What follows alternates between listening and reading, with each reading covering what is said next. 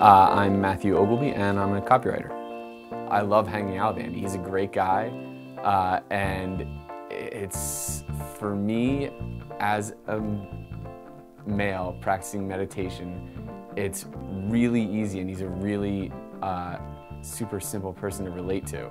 And his perspective on meditation and any questions you have are so down to earth and, for lack of a better term, understandable. He's just really easy to talk to. He's a great guy. It was actually my New Year's resolution this year to meditate at least 6 days a week, and I've been meditating every single day for the past probably 2 months.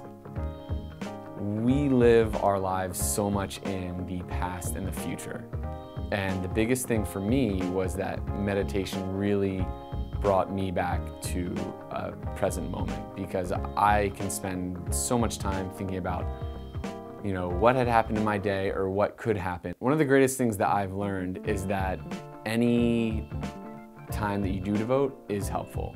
Whether it's just a little bit here and there, you realize that one can spend so much time of their day rushing through everything, that a little bit of time really does make a big difference. In the end, it's such a small sacrifice to make to start, and the results I've seen, and I've really grown into the practice that now it's not something that I have to do even if I don't feel like it. It's something that I really look forward to as a part of my day.